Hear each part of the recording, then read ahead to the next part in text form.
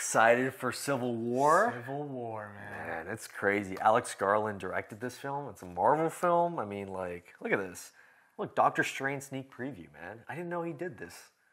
Ex Machina.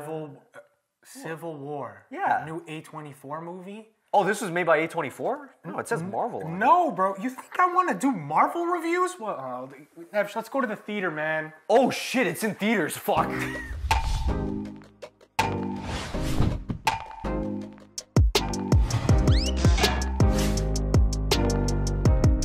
Welcome back to the Real Talk Podcast, episode 134. I'm your host, Nathan, and I'm joined by the man himself, Matthew Neves. To my left. Thank you. And today we are going to be reviewing Adam Garland's latest film, Civil War. It's Alex Garland. Alex Garland, Jesus Christ. It's because of Adam Wingard for King Kong, right? Look, they all have the same fucking names. Fucked up in the first minute of the episode. All good, Let's all go. good. Anyway, Alex Garland's film. Yes, Civil War. Civil War. This movie. Look, before we get into the film. Yes. You know we got the Patreon going on. Oh, yeah. You know we got the YouTube memberships going on. Mm-hmm. We got a cool show called Movie of the Month over there where the audience votes on what the movie of the month is going to be, and Neves and I discuss it. Yeah. I heard we got a Phantom Menace episode coming out soon. Yeah, we do. So check us out over there. You also get early access to our podcast episodes. If you like what we're doing at Real Talk and you want to support, that's the best way to do it. Hell yeah. Let's get into Civil War. Oh, yeah. A24's biggest budget film. Yeah, $50 million. That's might not seem like a lot for these big boy studios like for Warner Brothers, Universal. That's right. But in terms of A24, an independent film company, it's pretty fucking big. It's huge. It's a big risk for them. Yeah, and coming from Alex Garland, you know, he directed Ex Machina, Annihilation, and the movie Men. I don't know if anybody remembers that film. Didn't see that one. I know 2.5 people that saw it. Yeah. Might have been the half was the one that wasn't a huge fan of the movie. But still, it came out, and now his latest film, Civil War, supposedly he said in various interviews that this is his last directing film. But I don't know. He said it because he's not into directing that much. I hate to hear that, honestly. Yeah. Ex Machina is a film that blew me away when I first saw it. What year did that film come out? 2014? Yeah. I want to say 2014. I saw it around then. Yeah. And it's one of those movies that like shaped my love for film. Truly, I really was blown away by that movie, and I think that movie, like now that everybody's talking about AI and shit, it's that film has aged like fine wine and only becomes more relevant and shows how ahead of its time it was. Yeah, I mean, you compare it to like the creator on how it handles AI, and I feel like Ex Machina, at least, even if you like the creator, Ex Machina handled that concept a little bit more professionally. Completely agree. From a narrative perspective. From a technological, I think they're on par, but that's how I kind of viewed it. And the movie Annihilation, I mean, god damn, that was a good fucking movie, man. That cast was awesome. That's one I didn't see. Oh my gosh, it stars like Natalie Portman, a few other actresses, and they all go in like the forest area to find like what's happening. And so I think it's Natalie Portman's husband, played by Oscar Isaac, that they're trying to look for. And they find something a lot more disturbing, a lot more creepy. Also, Oscar Isaac's in that one too. Yep. Yeah. Oh man. It's mainly Natalie Portman. She's the main character, and we follow her as well as her crew, her team, and you get to see. It's one of those like horror sci-fi films that fucking works. It reminds me of Alien, just in a different form. And I would highly recommend Annihilation, and as well as Ex Machina. So.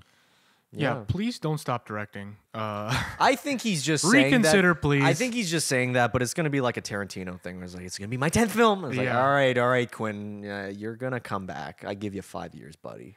Yeah, I hope so. Yeah. But let's get into Civil War. Yes, Civil War. I saw this in IMAX.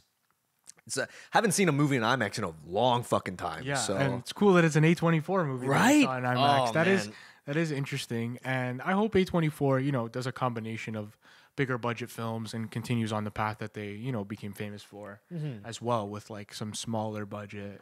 Yeah, giving newer directors a chance, that kind of stuff. Like, but I definitely see the appeal for A24 to break into like a bigger box office audience, right? And I think this was their attempt with Civil War. Yeah. Especially with a concept like this that I think has a lot of worldwide appeal. Yeah. Especially the year it's coming out is obviously an election year in the United States. And I think that's where the problem lies with this film is audience expectation. Yes, because the trailers make it look like the most epic action movie ever with a little bit of political taste to the it. political commentary Yes. aspect is what I think everybody expects from a film like this. Like, oh, it's going to be an exaggerated or it's going to be like a metaphor for what could happen in the United States now. Right? Yeah. And that's not what this film is. This film follows a group of war photographers. Yes. Led by Kirsten Dunst. Which I Yes. was very happy to see. I've always been a fan of Kirsten Dunst since 2001. Oh yeah, ever since she played Mary Jane. In That's Spider-Man. right. Yeah, that's right. That's my Mary Jane. Hell yeah. So I was happy to see her get the leading role here. Yeah. I think she does an amazing job as this like veteran, jaded, like broken war photographer who kind of feels no ways about anything anymore. Is just kind of going through her life. And that's the premise. There's a civil war breaking out, and they are there to photograph it. They're trying. It's kind of a road trip film. They're trying to get to Washington D.C. To photograph the president. Played by Nick Offerman. Which I feel like part of me thinks Alex Garland was watching some Parks and Rec. It's a little bit of a meme, isn't it? Yeah, he was watching Parks and Rec, and he's like, "Oh, this Ron Swanson guy. You know what he should be? He should be the fucking president." I'm like, you know what? Sure. He's in it for a little bit. He's not the main focus. Just so barely you know. in it. Yeah. He has very few lines. Yes. But yeah, they're making their way to Washington because a group of I don't know what they're called. Like soldiers? Yeah, a group of like rebels, I guess, Right, are right. making their way to Washington to kill the president. Yeah. And they're trying to get the exclusive story. That's the premise of the film. Yeah. But it doesn't take political sides. No. Which I think is a big criticism I'm seeing online. Like, this film is empty. It doesn't say anything. My stance on it is, why does it have to? Yeah. Here's my thing. We're watching it unfold through the eyes of war photographers. Yes. What is the job of a war photographer? It's not to write the headlines of the war. Yep. It's to actually take pictures and depict what's actually happening. They're neutral. Yeah. And that's the stance that the film takes. Oh, yeah. Like it or not, maybe you came in with some expectations of, oh, it's going to be this great political commentary.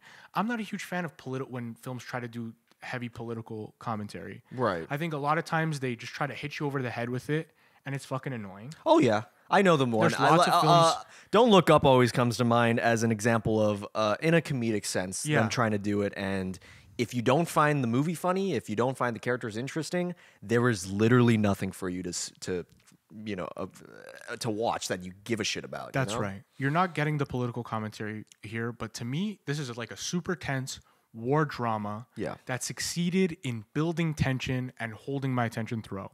That's what I took the film as, and I thought it was very good at that specifically. Yeah. The tension that this film builds as you get closer to Washington is really effective. Yeah. In the end, maybe they don't do too much with that tension that was building up the whole time, but I was engaged through the whole film. Yeah. I can understand that. I'm a little confused too about everyone saying, like, oh, it didn't pick a side or stuff like that, because I did read a couple There's a lot reviews of that. like that. Even though this film fucking spells it out every 5 minutes what this movie's trying to be. Like, I swear to God, Kirsten Dunst said this line a million times, like, we're war photographers. We're neutral. Yeah. It's like, they fucking tell you like 50 bajillion times. Right. And that's the thing with Alex Garland in this particular film. He's not subtle. No. Like, this is the most obvious type of movie that you're trying to go for when it comes to being neutral. Yeah, if there's any stance, it's just war is bad is the stance. Yeah, because there's fucked up. They show fucked up people on both sides. The president's a little fucked up. Yep. The people trying to kill him are turning into everybody's turning into savages in the Civil War time. So it's just like, if you want to get a message from it, it's that war is fucked up. Anti-war, which Guess what? Most war films are. Like, Right. I don't think Platoon or Apocalypse Now endorse that. That's I right. think. That's right. Which I think Alex Garland compared this movie to like somewhat of an Apocalypse Now, or I never saw the movie Come and See yet. I heard haven't that was a seen really good one too, but that's also anti-war. Yeah. Do I think that this particular film is compared to Apocalypse Now? No, I don't. And the reason why is because with movies like that, with anti-war films or movies that have similar subject matters, I have to be somewhat invested in the characters and not feel bored when I try to think about what their character arcs are. Sure. In this case, I love all the performances. I love Kirsten Dunst. I love the little girl who's in it, who looks like she's 12 years old, like the young up and coming photographer, right? Yeah. Like they were like, oh, she's 23. I was like, what the fuck? You look like 10 years old. What the hell? But anyways, like she's Did they say she was 23 in the film? yeah, like it was it was a quick little dialogue because remember the actor who was what's his name? The one from Narcos. Yeah, the dude with That the guy. mustache. Yeah. I He know, was I know, like, I know. yeah, I brought her in. No, she's like 23. It's all good. Like she says that offhand line, and I heard that. I was like, what? But anyways, all the performances are really fucking solid. But to me, the character moments felt very cliche at times. Yeah. Because you said Kirsten Dunst's character, she's like the older photographer. She has experience. But the dialogue they give her sounds like, oh, you're not from around here. You can't handle this. You can't handle this war life, little kid. Yeah. You can't do anything. I'm just like, okay, I've seen this done from like an older character Yeah.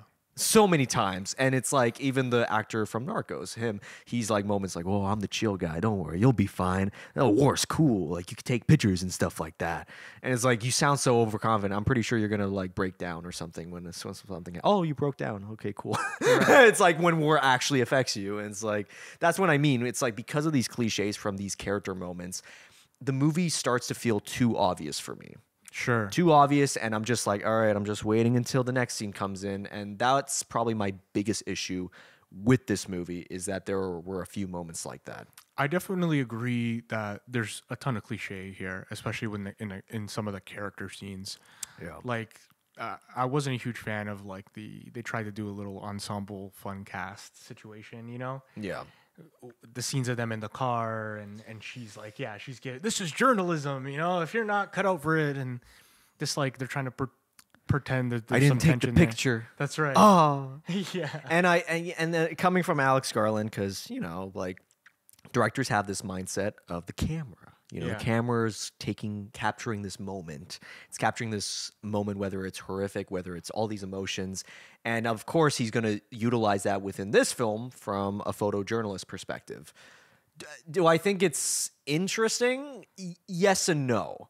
I feel like what he does with it kind of works, but you got to do more with it. You can't just be like, all right, take the picture, black and white, boom. Sure. It's like, okay, but what else are you doing with this? Because this isn't something new. Like we know how this works. I just feel like you have to add more. Sure. The premise is cool. Yeah. Showing a civil war through the eyes of a war photographer is a very cool premise, I think. Oh yeah, I fully agree with that. I mean, like movies that Oliver Stone has done, for example, like Platoon, like Salvador, like Born on the 4th of July, they comment on anti-war in that matter. And although those films are definitely not neutral, you can definitely sense the side that he's choosing in that regard, politically speaking. I feel like those movies still have more of an interesting angle to them because you're more invested in the characters. You give a shit about like Charlie Sheen's character within Platoon. You give a shit about Tom Cruise. And this one, I can't say I cared enough. Because they mention it's like, oh, I'm from here, I'm from there, I'm from, you know, I'm just trying to speak the truth. I'm trying to capture the moment, you know. It's just, yeah, but is there more to it? They don't touch on backstories too much. Yeah. They don't touch on backstories too much or even give you much reason why the war is happening at all. Which I'm fine with. I'm fine with that. Right. So yeah. But I think that they give you like a couple of lines like about how like, you know, the president is in his third term Yeah, and how they disband the FBI. But you really don't know why things are happening. And the characters feel a little bit shallow. Like they lack a little bit of depth as well. That's my main issue is the characters give off that impression. But performance-wise, they're all great. I mean, my favorite was Stephen McKinley Henderson. Yep. I wanna shout this guy out because he is a great character actor. He was in Dune. They cut my boy out of Dune too, man. What the fuck? I know, fucking bullshit, man. I actually liked it. He was a cool character in Dune 1. He had the fucking weird eyes and shit. Yeah. But why did they cut him out of Dune 2? I don't know. I want to see his cut. Denis Villeneuve. He probably said it somewhere. He's like, oh, we just didn't have time. Yeah. And I think even Alex Garland was pissed off. He's like, my boy, you took him out of Dune. That's fucking bullshit. No, he was great in this film. Yeah. He offers the most emotional moment in the entire film. Yeah. When he's dying, I think it's a quite sad sequence, and then Kirsten Dunst is like, cleaning the car of his blood, and I thought that was very like, oh wow, this is real. Yeah. What did you think of the music? Because there were moments in this film where in the trailer they had sound of like the helicopter flying, the gunshots and stuff, but then when you watch the movie, they don't put those sound effects in. They just put the music in, a particular song. What did you think of that? The sound design of this film is a huge standout. That's my favorite part. Is a huge standout. The music, I don't know. It's very mixed. It's very mixed. Yeah, I don't know. It wasn't like something I loved or hated. I'm kind of neutral on that. Yeah. But the way they used the bullets sound effects. Oh, so good. Why isn't every scene why isn't every movie that have guns doing it like this? I mean, I don't know if I'm biased because I saw this in IMAX, but when those gunshots were firing, Bro, I'm I shitting my felt pants. it. Yeah. Like, especially when it would go from a quiet scene and then a bullet goes off. Yeah, you're just man. like, oh shit! What the hell just happened? It's great. Yeah. It's fucking awesome. I thought mean, the sound design was a huge standout. Everybody was jumping in my theater. Like you could feel everyone Yeah. was like, whoa, fuck. it made the climax work even more so because you're established with the sound effects and you're just like, okay, it's all coming together. This is what it feels like. You feel like you're in a war zone. Yeah, it did a great job of building the tension. And I find that really impressive considering the budget, I mean, with $50 million, this feels more real than a lot of, I guess, Michael Bay-esque type of action people would associate with, oh, it's going to be just firework explosions. It's like, no, No, it's not that. it's a lot more grounded than that, which I got to give credit to because of the sound design, because of the VFX and everything like that. Am I the only one who thought Jesse Plemons was like a prominent character in this fucking movie? Like, Do you wanna when I kn- watched the trailer, Yeah. I felt like all the pictures I would see about this was him in the red glasses. Yeah. So I thought he was like an antagonist of this film. And he's in a 5 minutes. He's a glorified cameo. Yeah. He's a glorified. You want to know why he was in this film? Because they had a different actor in it, but he left last minute. So Kirsten Dunst was like, maybe my husband can be in it. And then it's like, hey, do you want to be in this? And he was like, sure. He had like no prep time. I mean, he fucking kills Oh, it, he's though. amazing. But the fact that he had like no prep time, Yeah. and he gives one of the best performances. This is a great performance from him. I love it. Once again, Jesse Plemons, how is he not getting a leading role somewhere? It's gonna happen. It's gonna happen. Every performance he's in, he kills it. Yeah. Killers of the Flower Moon. Oh yeah. So fucking good in that movie. This little cameo, it's probably the most memorable, most fucked up scene. He's genuinely scary. It's the time where the tension is at its peak for me. In the film. That scene, all those bodies are in the hole, and you're like, you don't know who the fuck's gonna die or live in that scene. You're like, whoa, what's happening here? It's like little character moments like that I wanted more of, because you notice how you mentioned the glasses. Somebody was like, I don't even think that's his glass. I think he took it from one of the bodies. Yeah. And the more you think of it that way, the more it's like, man, I fucking wish they did that with more of these characters. Because that's little moments. You don't write dialogue for that. You just describe it in the script. You add the character. The saddest reality is like he's more interesting because he's not that cliche. No. Like he's obvious in terms of antagonist, but he does something different. But his behavior is like so erratic that you know it's not predictable. Yeah, he's at all. not It's not yelling, cliche. he's not swearing or anything like that. He's very He's just like, what part of America are you from? yeah. Oh, And that's yeah. I love that. And he goes one by one, and the tension is just building, and you could tell it's like you don't know what the right answer is. Like they don't know what to say. I love that scene. I thought that was a huge standout. I thought he was going to be in the movie more. I was kind of disappointed that he wasn't. Yeah. But that scene is definitely a standout scene of this film. Oh, absolutely. I fully agree with that. I mean, like you said before, with the action and the character moments, there are some odd things. Like my least favorite scene in this film is when the little girl gets into the other car.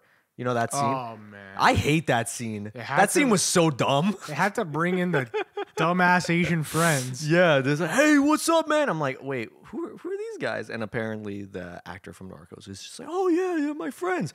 Oh, cool. Oh, they overheard you in that scene that never got shot because they wanted to say it afterwards, the reveal Yeah, for the little girl and that's stuff. right. So then the little girl jumps into the other car, and I'm just like, why is she jumping in? You were fucking scared shitless like 2 minutes ago when you were in that gunfire sniper. Right. Like, did you guys learn nothing? Fucking. Isn't there just civil war happening outside? Or And what? the saddest thing is the only reason that scene exists is for the Jesse Plemons scene. yeah, Which here's the thing. they had to. It's just like set up. Here's another trap. Here's another. Like, I wanted to see how Jesse Plemons and his friends interacted with them. I wanted that scene, but we never get it. It's all off screen, and that's to me those are wasted opportunities. Is when you focus on the dumb moments, Yeah. and I'm like, I want to see the interesting shit. Like, where's that tension coming from? Like Jesse Plemons like get out of the car, and he has his gun pointed at the car and stuff, and he takes them out. But it's all calm and collective. I would have preferred that sequence. right. Because I can sense it, the lack of music and just them walking to like where the bodies are. Oh, wouldn't that tension work even better than seeing it from like Seeing a from the distance? far perspective. Yeah, Which it I would. get because they're photographers and Alex Garland, you know. But Yeah, it's style choice. I know what you mean. I know, and the style choices work sometimes, and sometimes they do it a disservice, in my opinion. That's very fair. Yeah, there's some scenes that I do like it. I do like the camera, perspective. I think it works. Some of them, it's a disservice. You're 100% right. Yeah. I wanted it to build more tension for those scenes because when you build tension, you care more about these characters. You find out how they would react in these situations. You kind of get that towards the end when the soldiers and the photographers, they're all like huddled up and they're trying to get the president. You kind of get that impression. But I don't know. Like, that ending. What did you think of that ending? It left more to be to me. Like there was more to be desired. Like I Yeah. wanted more. I Yeah. wanted more. I guess it is like a little bit of a conclusion. Like spoiler alert. She Kirsten Dunst dies, Yep. and the girl gets the picture. Girl gets the picture of her. Yeah. But I wanted more. It just felt like they did a great job of building the tension to this big thing, and it didn't have the payoff that I wanted. Yeah, I agree. And I'm not saying you have to do a Michael Bay ending. That's not where we're coming off as. We're not No, like, it didn't have to be. I didn't want more explosions Yeah, or that's gunfire not- in the ending. That's not what I wanted. But it just felt like, I don't know, the way they caught the president and you know, the way they just killed him. Like I felt like there could have been more tension in that scene. that line delivery too is like, is there anything you have to say? A quote. And it's like, please don't shoot me. It's like, that's good enough. I'm like, okay. Right. I felt like there was a moment for like the president to like say some shit, for the government to like say some meaningful shit in that moment. Maybe reflect on some of his mistakes, or It'd be a good contrast if he just genuinely said, I'm sorry, and then they shoot him. or go something. Wouldn't like, that be way better? Like, Yeah. I don't know. Like, the quote? Like the "I need a quote" was like cliche. oh, yeah. Well, that character, he gets a little too dumb. His character is cliche. Because, yeah, his character is very cliche because it's like, I need that quote, I need that journalism. And it's just like, he's asking the snipers what side they're on. Yeah, And I'm like, Wagner Moura Wagner is the guy from Narcos. His name's Joel in the film. great actor. His character, though, I'm like, okay, you've been a photographer for how many fucking years? Like, try to read a room, Like, I can't comprehend. That sniper scene. He was a little bit too dumb. I couldn't, yeah. Like, I did like that scene though, and I did too. And I guess he had to be dumb. Like the sniper gives the line like, not even like he's like, "What side are you on?" Right? And the sniper just says, "They're trying to kill me. I'm trying to kill them." Yeah.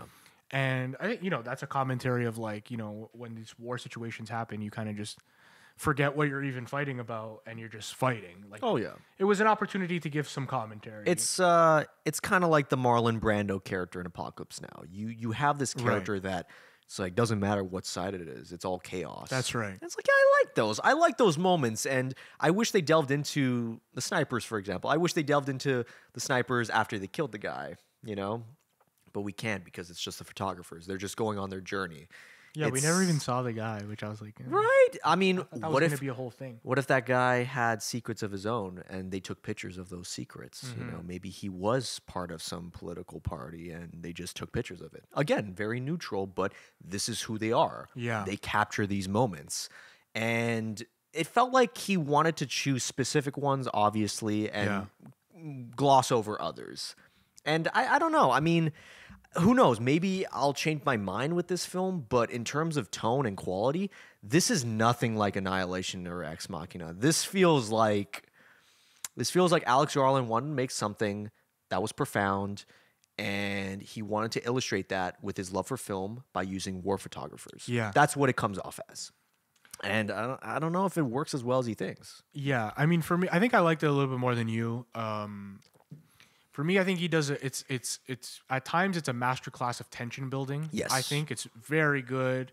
Some of the stylistic choices with the war photography work. Some don't, like we talked about. Yeah. But I think overall the premise is very cool. I liked it, and I was involved in the world, and there was scenes of genuine tension where I was like, you know, it kind of gave me that pit in my stomach feeling. Yeah. And when a film does that, it's always notable for me, right? Yeah, it's not Ex Machina. It's not as deep or perfect. If you're looking for political commentary, you're not going to get it here. This is far from the film to watch for political commentary. Yeah. But if you're just looking to be taken on a ride and you like films with tension that give you that pit feeling, like what's going to happen next or how are they going to get out of this, I think this movie offers that and does so pretty well. I think I would recommend watching this movie, especially in IMAX. It's a great experience, right? I agree. I think I want to see Alex Garland direct more. Same. I want to see Alex Garland direct more. I wouldn't say this is a misstep from him. It's just not as good as his strongest work. Yeah, that's fair. That's fair.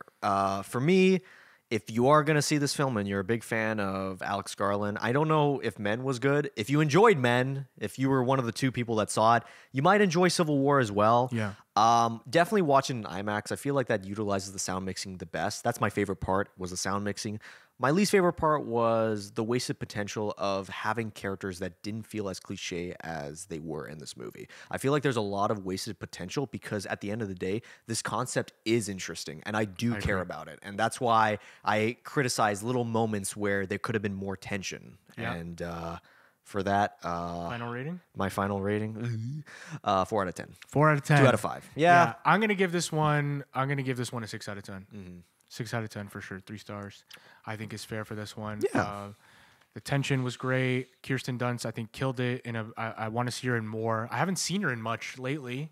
Definitely see a lot of her Sofia Coppola collabs. Right. I think she's in almost all of her films. Yeah, she is in a lot of Sofia Coppola films. I got to go back and watch those because I think she's a great actress. There's a lot to like here, but definitely some more to be desired. I would say check it out and let us know what you think in the comments. We'll end it off there. Don't forget to leave a like, comment, subscribe to your boys, and we'll catch you in the next episode. Take care. Brush your hair. Peace.